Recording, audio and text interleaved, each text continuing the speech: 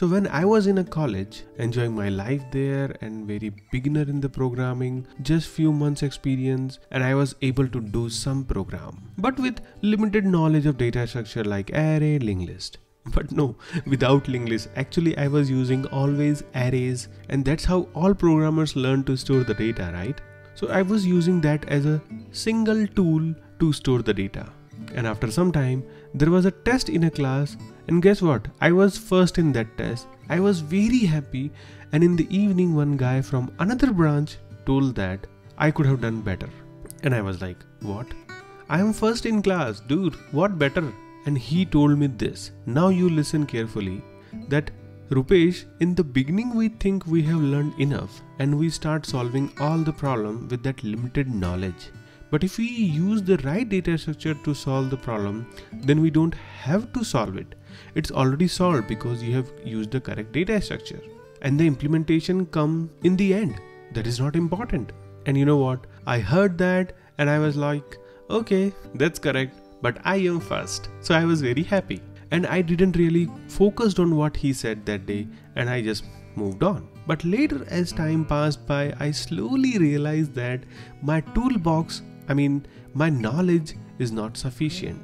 And I'm comparing my knowledge with toolbox just because the more tool you have in your toolbox, you can actually solve very bigger problems in just few minutes. But let's suppose you have very limited tool in your toolbox and you have been given a very large project. It will take so much time for you to actually complete that because you have very limited tool.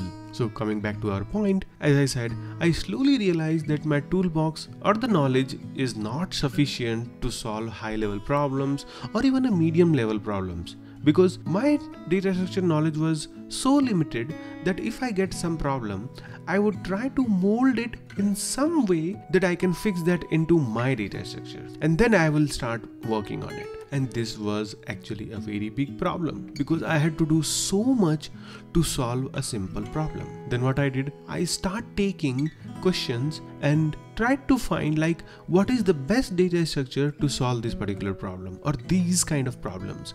Then I would go and learn that data structure, and you won't believe it was so relaxing to just see the problems and your mind would tell you that okay, this is the right data structure for that. And then I realized actually solving the problem is not the end goal. Getting that output is not the end goal. The end goal is actually knowing what data structure or algorithm you would use to solve this problem. So as I said, writing down the solution is no big deal. And you know what, sometimes I feel if I'm giving interview and just using the right data structure to solve some problem, the interviewer is also helping me and giving like 5 to 7 marks even if I have not solved it, because I have used the right data structure. They would give me good marks, and I would also do the same for some candidate. So if you are beginner, then my advice is that learn more than just implementing everything with your limited knowledge, because with your limited knowledge you may be able to get that output, but that is like false happiness. If you really want to taste the real happiness, then go and learn so many data structure, and then when you see the problem, tell your friend this is the data structure we should use to solve this problem, and then you will realize that sweet feeling come in that I know this. Thanks for watching guys. Bye bye, take care.